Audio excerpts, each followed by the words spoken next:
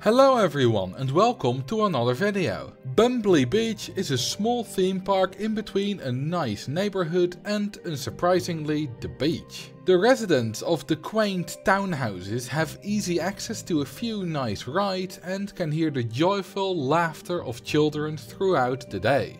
That is, until I came along. In my ruthless pursuit of profits, I built more and more rides until eventually you couldn't even see the grass anymore. When I was done, 15 years later, I had created the densest park ever built in RollerCoaster Tycoon 2. As you walk along the path to the park, you hear the soothing sound of the ocean in one ear and the deafening cacophony of the park in the other.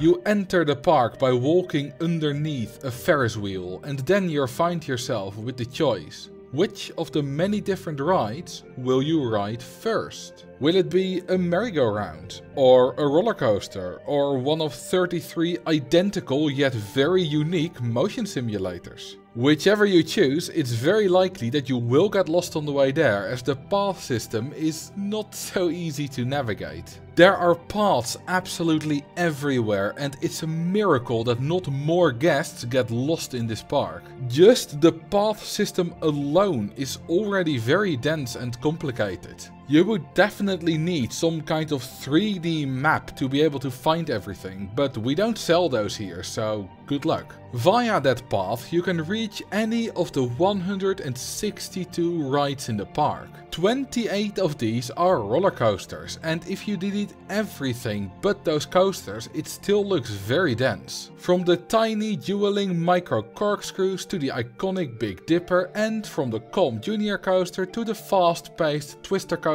at the top of the park. What's interesting is that not a single roller coaster is yellow. I usually try to use all the colors pretty evenly, but yellow only appears once on the trim of this corkscrew coaster and nowhere else. I suppose this is because in the full park the path railings take up that yellow color space, so you don't really notice the lack of yellow coasters. Roller coasters are vastly outnumbered by the much smaller flat rides though, as there are 121 of those. 33 motion simulators, 18 space rings, 14 Ferris wheels, 14 merry-go-rounds, 11 spiral slides and 31 other flat rides. As you may notice, most of the space rings are built fairly high up. This is because the support limit for flat rides is really low and the space rings are the flattest of the flat rides, so you can build them up the highest. This makes them great for fitting them in everywhere, second only to the awesomeness that is the 2x2 not very tall motion simulator. Funnily enough, these 121 flat rides don't look that dense, which just shows you how much bigger roller coasters are. To manage the needs of the over 11,000 guests in the park, surely we need a lot of stalls, right? Well, maybe or maybe not. There are a grand total of 6 food stalls, 6 drink stalls and 7 toilets in the park. This is all very funny from a meme perspective with imaginary endless lines for the bathroom and whatnot, but I'm more surprised that this is actually enough. There are 400 guests that need to go to the toilet, but that's not that much for a park with 11,000 guests, and there are only about 160 and 70 hungry and thirsty guests respectively. I suppose the incredibly high path density does help here a lot, as stalls have infinite capacity. The one stall I did place a lot of is the cash machine, of which there are 21, as I want guests to be able to spend their hard-earned dollars as easily as possible. Speaking of money, this park is highly profitable and makes more than 100,000 euros a month from ride tickets. Unfortunately, the staff wages are 167,000 a month, so we don't quite break even. Those 1500 furries are what attracts the guests to the park, so we have no choice unfortunately.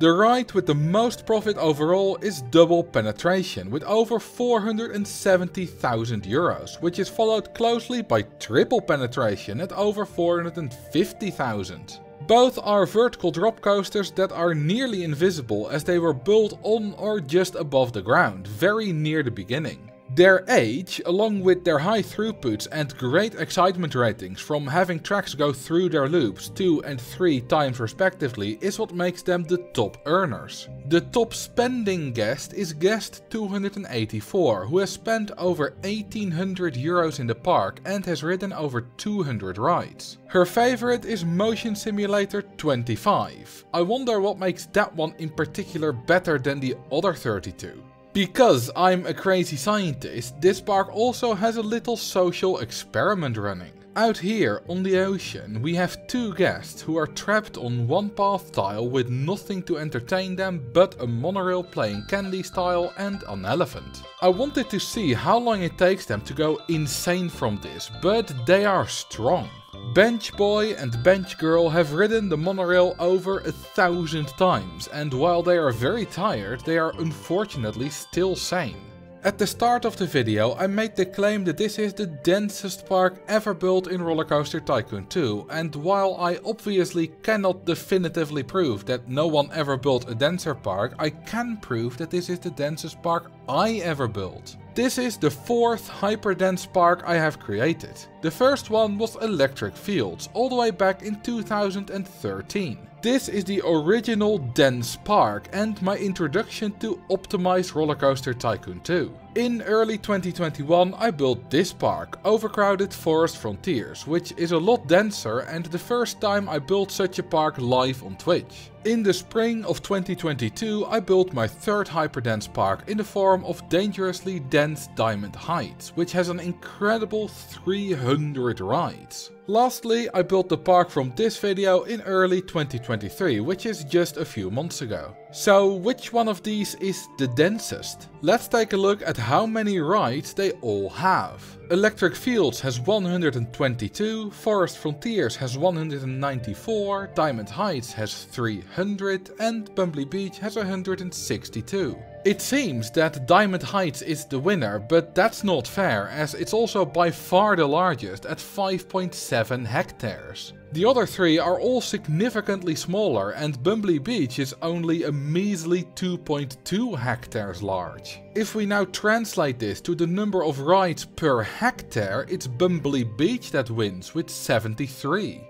If we look at just the coasters, we can once again see that Bumbly Beach has the least with 28 and Diamond Heights has the most with 66. But converted to coaster density, we can see that Forest Frontiers wins this category with 14 roller coasters per hectare. As a comparison, Cedar Point, a real theme park famous for having a lot of roller coasters, only has 0.12 coasters per hectare. Lastly, there is the path network. Of course, Diamond Heights has the most path pieces with a massive 6,294, but per hectare it's a close battle between Forest Frontiers and Bumbly Beach. It seems to go between these two, as while Bumbly Beach has more rides and paths, Forest Frontiers has more coasters. However, density has a third dimension, the vertical axis. The tallest roller coaster in Bumbly Beach is 69 meters tall, which is quite tall but still reasonable. Forest Frontiers, on the other hand, has a lot of extremely tall giga coasters, of which there are 6 over 100 meters tall and another 5 rides are over 70 meters tall. Remove these and now Bumbly Beach does have more coasters per hectare, making it denser than Forest Frontiers.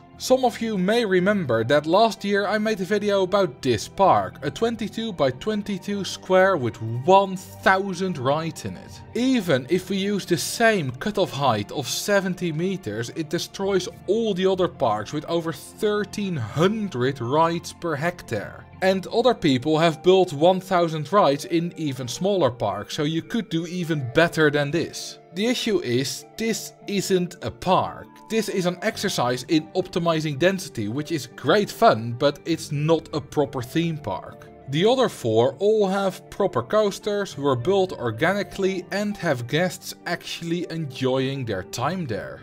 And that was bustling Bumbly Beach, a 15-hour project that resulted in probably the densest park ever built in RollerCoaster Tycoon 2. If you want to learn more about the rival park that is almost denser than this one, click here to watch a video showcasing Overcrowded Forest Frontiers. Thank you all for watching and I will see you in the next video.